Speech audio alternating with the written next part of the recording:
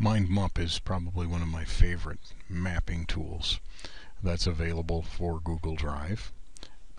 It is free. There's a paid version, but the free version seems to suit our students quite well, and so we'll get right to it. To start a MindMup, I have it as a new app for Google Drive. So it's MindMup 2.0. We'll launch that, and when we launch it, our single topic will appear. In the middle, I can press space, type in some really important information like topic. With it selected, I can still hit tab and come up with an idea. I can go back, select tab again, and do another idea. And so you can, and that's idea, that's even better. So we can see that we still have the same great functionality. What's new, and I don't remember, it's been about 3-4 weeks, you're now able to add a root node, which a root node is the same as this one. So now we can have topic 2,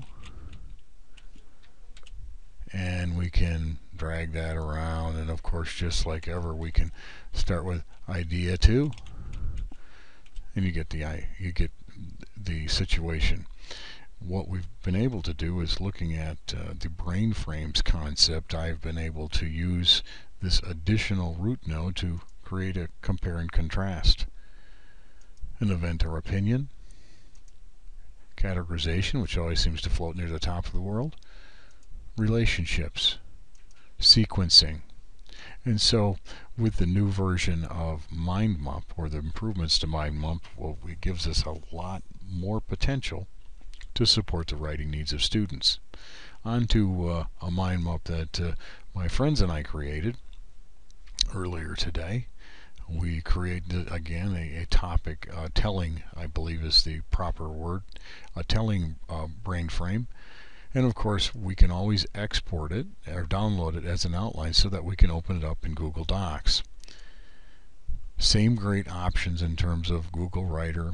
I still kind of like tab indented text, but some people like Google Writer, and we can have bullet points. And if I export it, so that we'll do Google Writer and bullet points, we'll see how that looks. We export it, goes up to the MindMup site. We want to upload it to Drive because that's necessary, and I named it. You have to name it to upload it, and now it resides in your Google Drive. If I want to open it, I can open it directly into Google Docs. Now what we have here is a viewer, which is new. I just select at the top. It opens in Google Docs, and my students have an organized plan to begin writing about weekend plans. I'm not going to lie, I'm going to wax a floor in the basement. Pretty excited about that. I spent all last week painting, but this is what I do when I'm not MindMupping.